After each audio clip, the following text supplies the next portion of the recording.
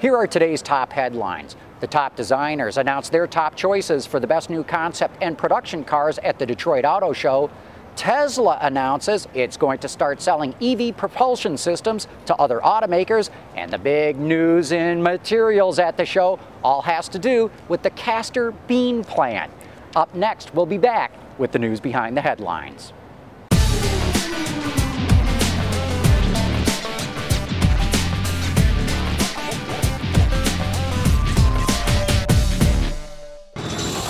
This is Autoline Daily for Wednesday, January 14, 2009, and now the news that came out of yesterday's Detroit Auto Show.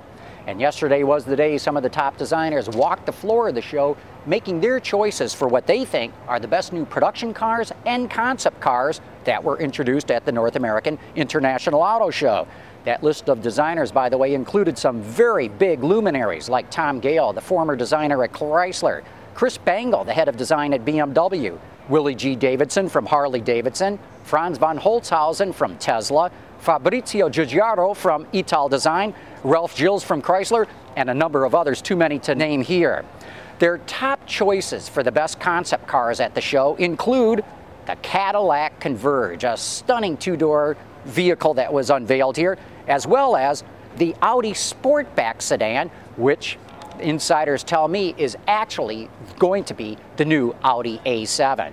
In terms of production cars, the designers chose the Audi A8 V10 as well as the brand new BMW Z4. This design award is organized by Eyes on Design, and it's the only design award of its kind at any auto show in the world. In other news coming from the Detroit Auto Show, Tesla announced it will start selling EV, electric vehicle propulsion systems, to any other automaker who might happen to want to buy them. And it turns out there is an automaker that's doing that, but that automaker will not tell the world what it's doing.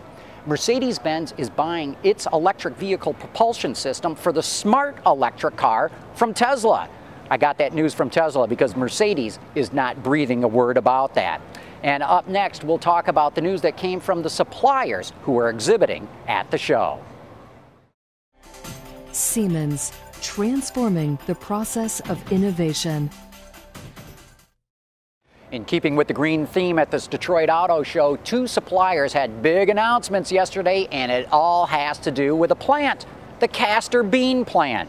Denso came out with a new kind of radiator that's made from a resin that's derived from that Castor bean plant.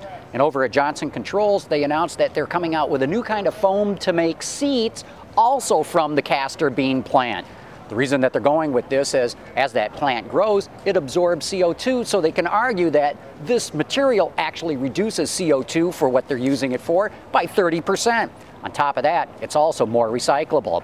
Also at JCI, it announced that it's got a 5-year agreement with a company called Azure Dynamics to start making hybrid electric vehicles, but for commercial vans and trucks, part of the market that hasn't been tapped yet by any other automaker.